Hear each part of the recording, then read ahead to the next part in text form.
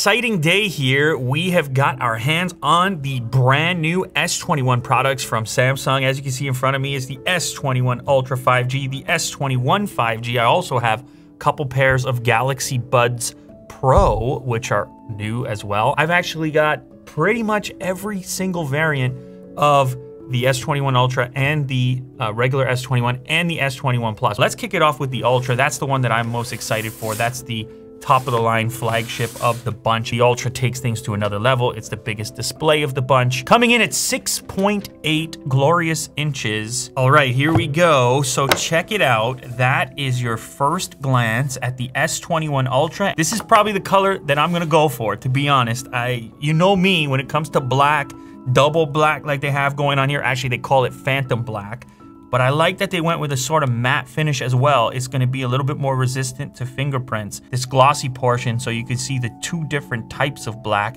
This kind of carries a similar reflectiveness to the frame of the device, metallic around the edge. What's new on this model is how they integrated the camera module. Unlike last year, they were able to kind of blend it into the frame here, which I think is a more elegant approach. Everybody wants the top performing camera stuff, but maybe we want something that appears to look a little bit more slender from the side, and they were able to do that with this curved edge around here. Now there is a little sticker on there. Remove that. Wow, that is a comprehensive looking camera setup. Those are huge lenses. You can see the periscope style zoom lens down here on the bottom, and then the other camera modules above there. On the side of the device, you'll see your volume rocker in this location, as well as your power switch down below there. The screen protector. This is a large display. They brought the pen input to the S lineup, so it's no longer relegated just to the Note series. The front-facing camera here, this tiny little hole punch layout, symmetrical in the center of the device. On the bottom of the device here, we have our USB-C connector for the fast charging, speakers over here as well, and then this device also does feature the shared wireless charging, so you can charge buds on the top of it if you choose to. There is a USB Type-C cable, so it looks like Samsung has joined the party here as far as not putting the power brick in the box, and that's resulting in a slimmer package for shipment.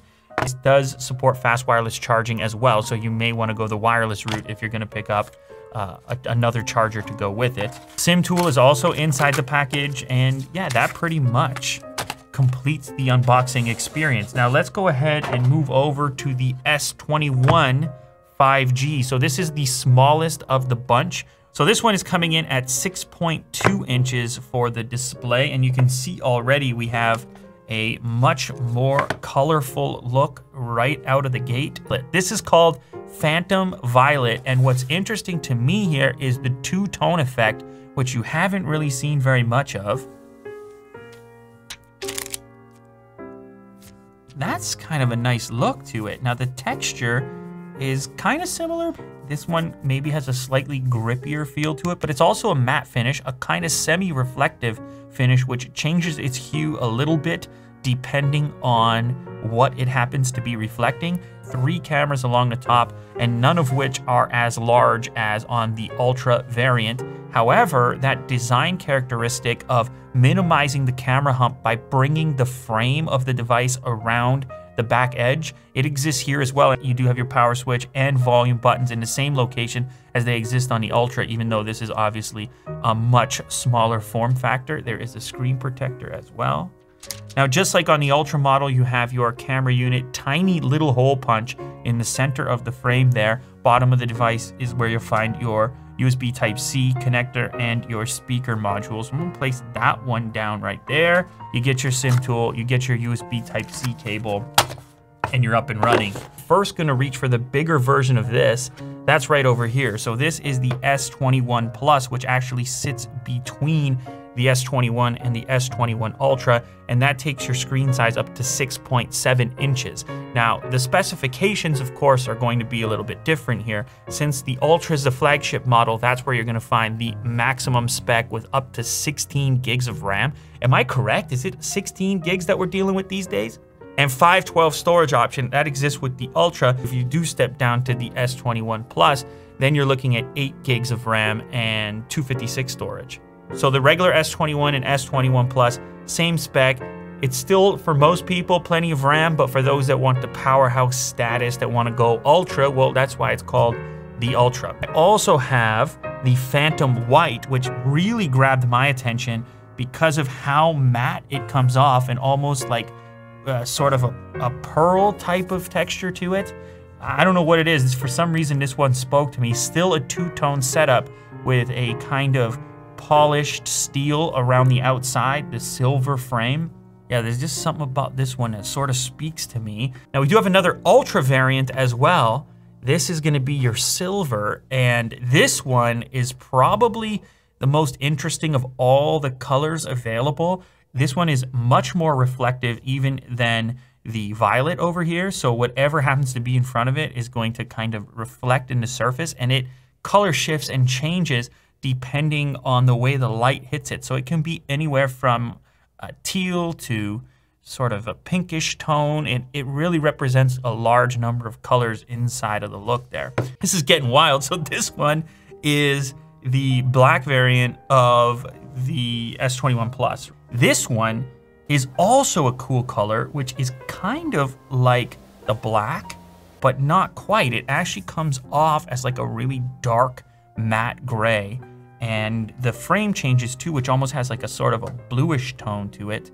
So this one they're calling Phantom Gray, and that's available in the S21 and S21 Plus. Check this out. This is a silicone case, and that's going to be for your Ultra model, as you can see right there. Now, in order to accommodate this pen on the side here, they actually had to extend the case on the front side. So I'm going to actually go ahead and insert this right here. As you can see, that's how that works. Now, I don't know if this is going to be for everyone. Obviously, the device becomes a little bit wider, but as an exchange for that, you're now getting the opportunity to use a pen for your input. And it just pops out of there like that. And of course, if you've ever seen an S Pen previously, you kind of know how this functions. Now, the S Pen is a little bit different than previous versions that we've seen with the Note series. There's no more clicky bit on the eraser portion or in the eraser location, but it kind of makes sense. This device is so big at 6.8 inches that you really could enhance your productivity through the use of the pen. And the pen, of course, has a large number of features here, everything from note-taking to smart selection, screen write, live messages, and so forth.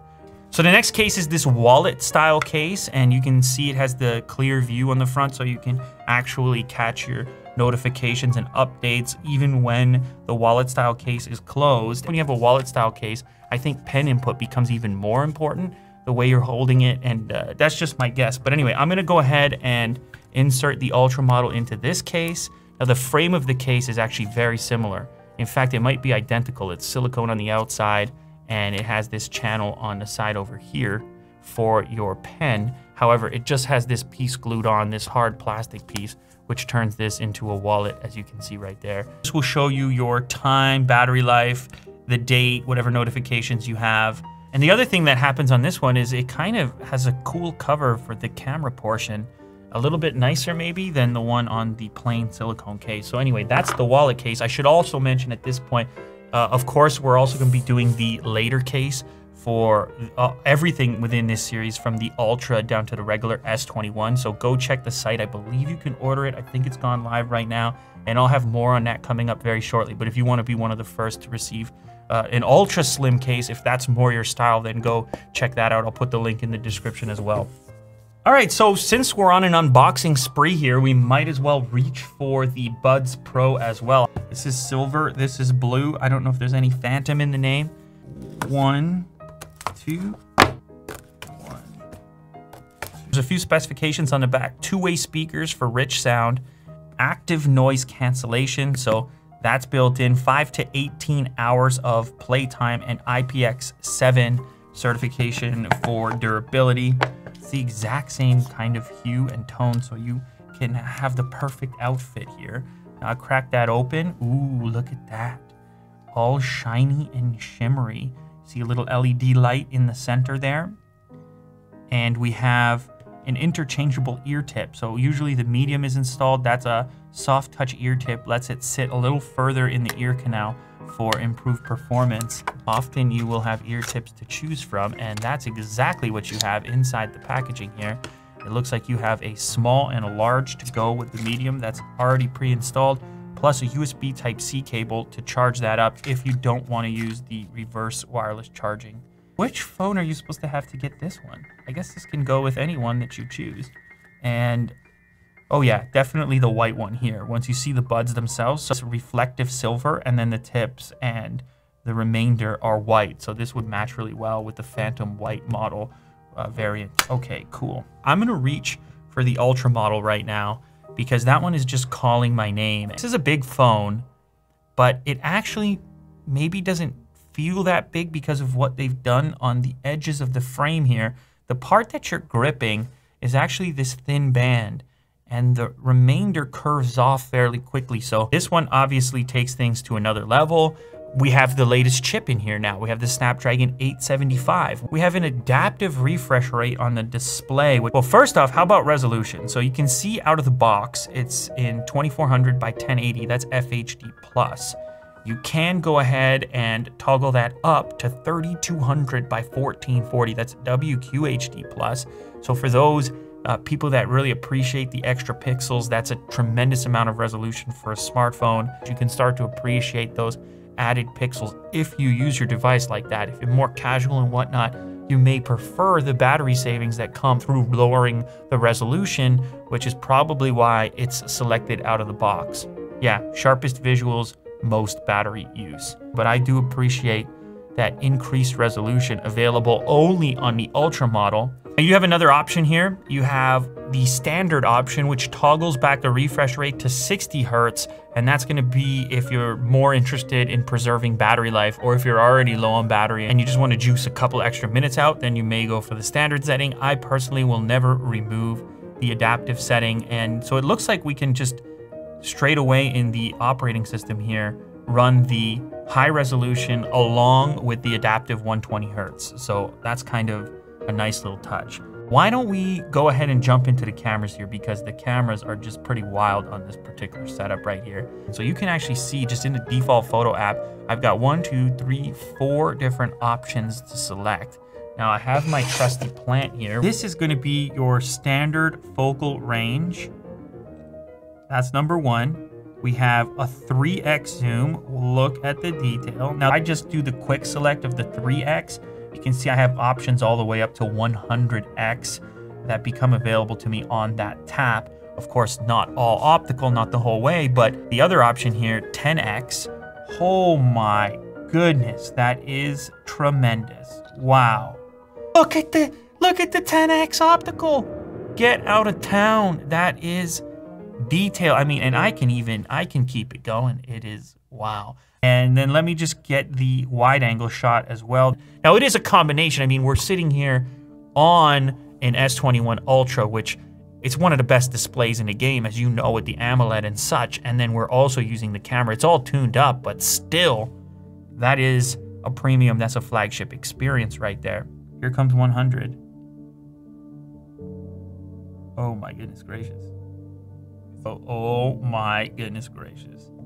Yeah, it showed me a picture-in-picture to help me try to frame it. That is insane. that Mo, you never even looked at your camera like that. You never even looked at your camera like that. That level of zoom is, well, it's kind of mind-boggling, to be honest. So you have HD 30, FHD 30, you have FHD 60, FHD Auto, UHD 30, UHD 60, and 8K 24. If you go with the Super Steady, you are trapped in FHD rather than UHD. Oh, baby, that's steady.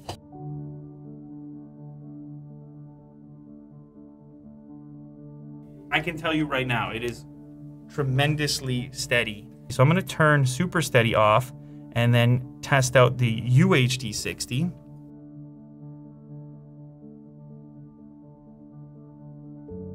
Yeah, UHD is gonna probably be the way to go for most people. Now it does have the crazy exotic 8K 24 FPS, and I am now recording 8K video. Wow, this always gets me on a smartphone. This is in the 8K mode. I don't know if Kurt can throw this on the timeline, but It's in 8K mode. So it's focused on the plant, and then I lift up my hand, and it's smooth, and I drop it, and it's the plant. And it's my hand, and it's the plant. So it's not hunting around. That's kind of a nice improvement right there in the video mode. So I'm happy about that at first glance over here. Regular S21, S21 Plus also do 8K video recording. They do have a smaller battery. We have a, I can't believe I haven't mentioned it yet. You have a 5,000 milliamp hour battery in the Ultra, so obviously I'm a fan of that. Now, as expected, as you move down in scale, you're gonna get a smaller battery. So it's 4,000 on the regular S21 and 4,800 on the S21 Plus. Keep in mind, you're powering a smaller display as well, so it's probably gonna consume less battery, but still it's worth noting the biggest battery comes on the Ultra model. 6.8 inches, and of course we have this tiny little hole punch, so it barely obstructs anything. Yeah, it looks great. I mean, look how vibrant this OLED is. Look at that, okay? The benefit here of having this tiny little hole punch is that you're getting more bang for your buck, more screen for your form factor with less obstruction or distraction up along top. The hottest new flagship loud smartphone. This is the most tremendous camera section of a smartphone I've ever seen. Yeah, obviously the speaker is loud. It sounds great. It's super easy to listen to. Will just surprised me because this video didn't have enough of the entire lineup. We also have the Galaxy Buds Pro in black, and I was wondering if it did exist. What if you buy the black phone? Of course, you gotta have the black model, so you might as well compare that too. These would be the ones I would select, obviously. I would go for the black S21 Ultra would be my choice of the bunch. And you know I would slap a later case on. Of course you already know this. So then I had to have these to match. And it's the same idea. You have the glossy portion, which maps to the frame of the device. And then you have the matte black on the other portion there. I'm gonna say something if you don't mind. This is a very comfortable phone to hold. There is an advantage to a slightly smaller phone. I know everybody over here, you gotta have the spec champ and whatever. You're all turned on by the Ultra model, but Willie Doo is a regular S20 guy right now, and he's eyeing this from across the room. It's making me uncomfortable. However, I see where he's coming from because this is, I mean, I feel like I could hold that thing all day. It's lighter, it is slimmer, it's slender, it's still a big display. It's still got a tremendous screen to body ratio, and it's a very nice screen as well. I don't know, man. It's a very nice screen as well. Don't know, guys. It's really nice. It obviously doesn't feel quite as premium as the Ultra either, but it's a super comfy phone to hold. This one is gonna start at $799, and this one is gonna start at $1199. You see it's a smaller battery, smaller screen, lower resolution. Still got the Snapdragon 875 in there.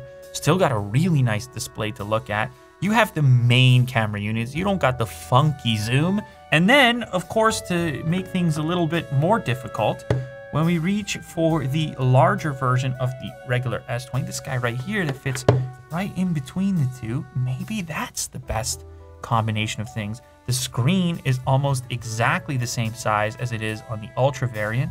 You have the flat edge design. It's a lighter weight in the hand. It feels a little bit thinner as well. And that one starts at $999. So tough choice to make. I think people probably know already what they gravitate towards. Myself, I wouldn't be satisfied not going for the Ultra.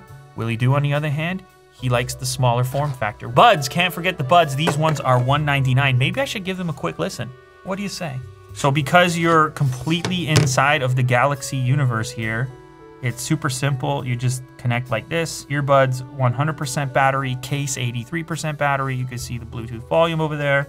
Ooh, okay, that's actually a really secure fit. It's almost like a fitness bud. I feel like that thing is not going anywhere. I could get up and do a song and a dance and a jog.